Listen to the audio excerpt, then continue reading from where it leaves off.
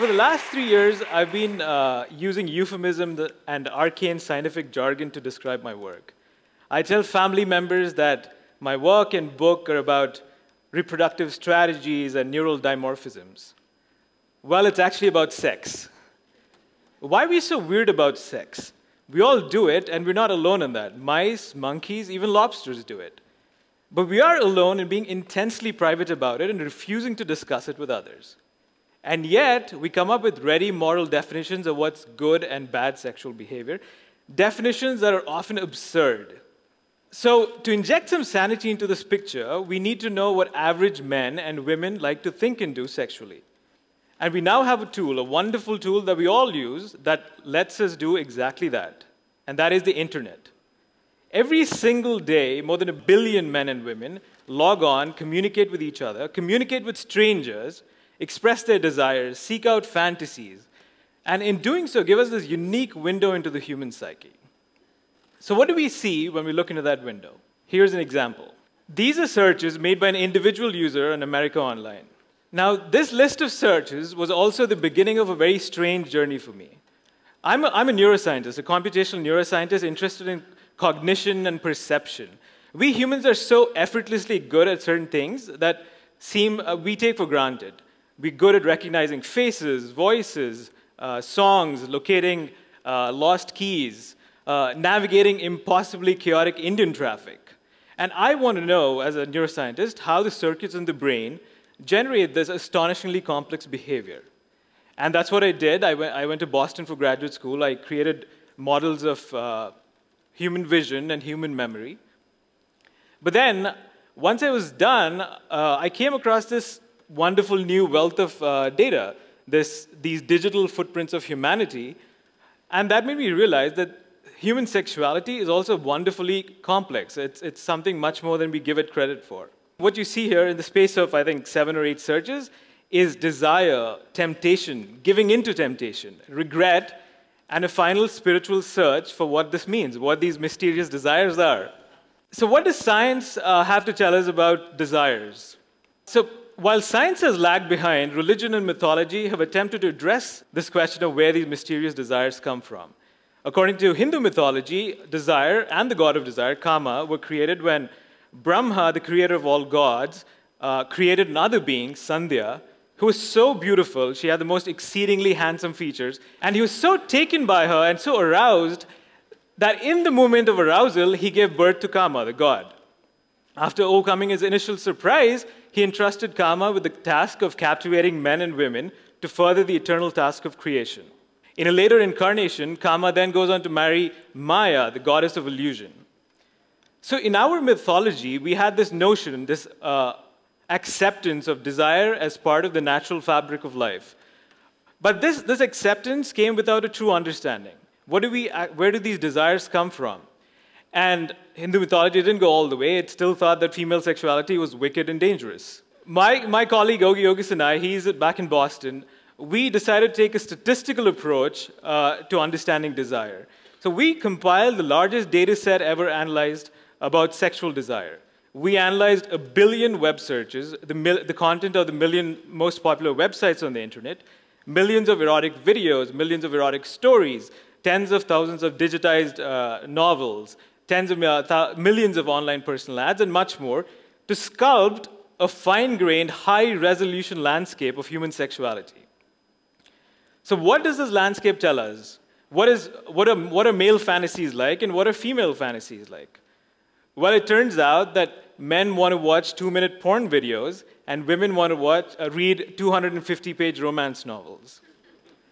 Now you're thinking, did we really need to do all that research to come up with what is an obvious conclusion? True, fair enough, but it was interesting research. But the truly interesting parts are in the finer details. So men, it turns out, are very simple and visual, and their fantasies are focused on specific body parts and body shapes. Now, women are quite visual as well. We analyzed the content of more than 10,000 romance novels and extracted the average description of the hero. The perfect hero boasts blue eyes, a straight nose, high forehead, and square jaw, together making a handsome face. His head is framed by dark hair, which accents the white teeth in his sensual mouth, curved into a crooked smile. He stands tall with broad shoulders, a broad chest, narrow waist, flat stomach, strong arms, big hands, big feet, and long legs, though the heroine's eyes might ultimately be drawn to his powerful thighs. So now you know what women mean when they say they want a nice guy. While women are quite focused on the visual, they're not singularly focused on the visual like men are. Female fantasies are much more complex and explore the inner life of the male and female protagonists, and they do care who the guy is.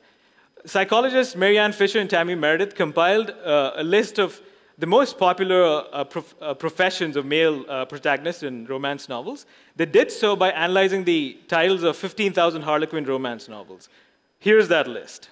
What you do not see on this list is IT consultants and bank managers. Why is it that male and female fantasies are so absurdly, profoundly different? How do we even find a common ground when we seem to be at two ends of the spectrum, the whole Mars and Venus thing? Well, evolutionary theory has an answer to that. According to this theory, the sexual encounter differs in costs and benefits for men and women. The theory goes that sex was historically associated with childbirth for women, and they had to be selective and choose providers and protectors. Men, not having the cost, not incurring that cost, could go on and procreate with as many women, as many fertile women as possible. And incidentally, the body parts that feature heavily in male fantasies and male erotica, that's breasts, rumps, and feet, are also excellent biological indicators of fertility. There's a very messy go-between that connects these desires with these supposed evolutionary strategies, and that's our brain. How do the circuits in our brain give life and shape to these supposed strategies and create these desires that we all experience and feel? And to understand this, I wish that we could put people, men and women, in brain scanners while they read romance novels and watch porn, but we can't do that. It's very tough to get funding for such research.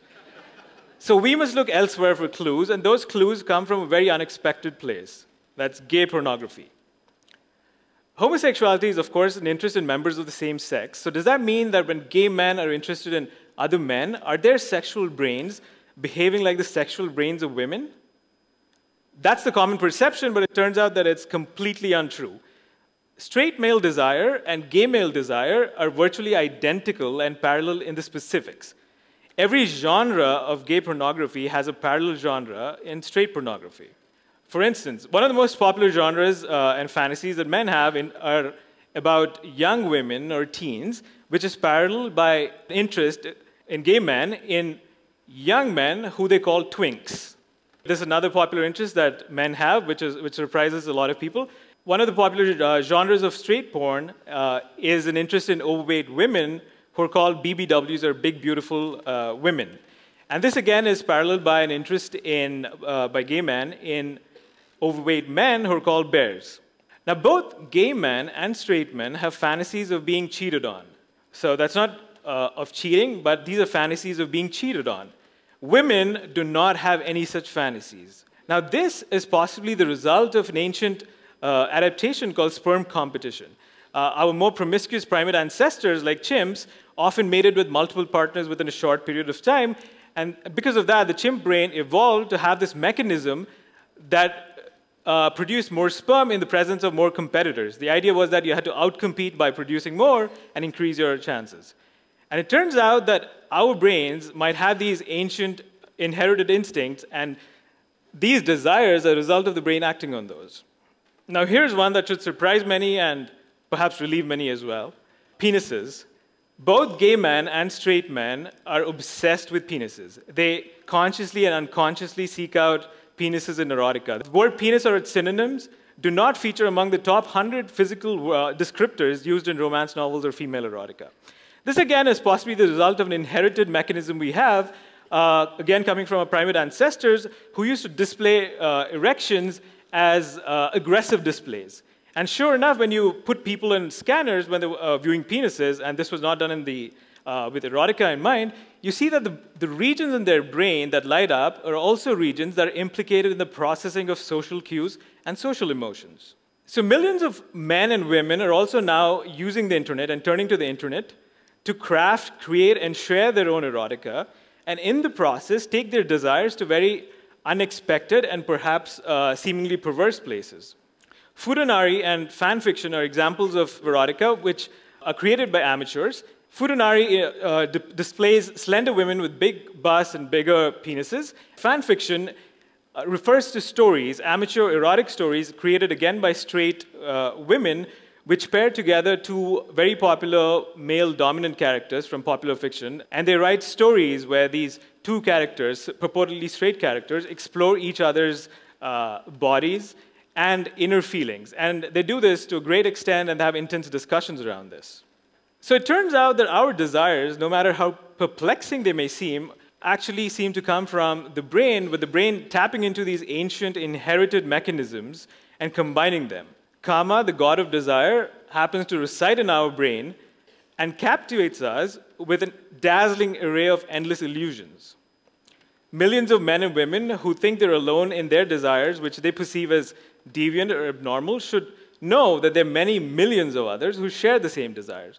So we must script a new chapter in our morality. Sexual desire is the force behind a lot of art, commerce, literature. And if we understand these desires well, we can harness them rather than think of them as mysterious and feel compelled by them. And finally, I hope that we're heading into a future where I can describe this work and explore the deeper meaning of all this without using euphemisms. Thank you.